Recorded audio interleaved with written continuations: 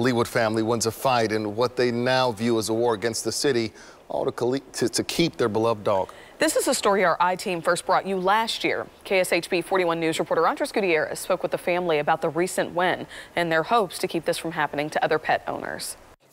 Good girl. Lucy has now lost her eyesight, but in the eyes of the city of Leawood, she remains a dangerous animal. She's never done anything wrong. Breed should not matter. It should always be the behavior of the dog, not the breed. Our I-Team first told you last April how Leawood considers anything that looks like a pit bull to be a dangerous animal. Christy was charged criminally for possessing a dog that looked too much like a pit bull, even though she presented evidence that Lucy was in fact predominantly boxer. Attorney Katie Barnett represents Lucy's owners who took the city to court when animal control attempted to take their family pet away. In January, a judge dismissed the case, saying it was unconstitutional the way the city law was enforced and was written vaguely. You know, the judge was clear that any of the evidence that the city was relying on, which was essentially none, was dated. Declining to go on camera, Leawood city administrator and attorney told KSHB 41 News on Wednesday that last month, behind closed doors, council members during an executive session